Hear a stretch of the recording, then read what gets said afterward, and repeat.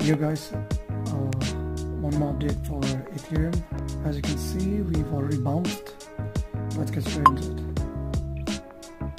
Do like and subscribe if you're new. Okay, I'm gonna keep it simple as we always do on this channel, because the main thing is just make some green. So you can see last time we had this long wick over here. We bounced on the line that I made. It pushed back up, and then Bitcoin fell around this point because it was, the RSI was a bit too high on that. Then we came, and again we had a clean bounce. Well, not exactly clean, but we bounced.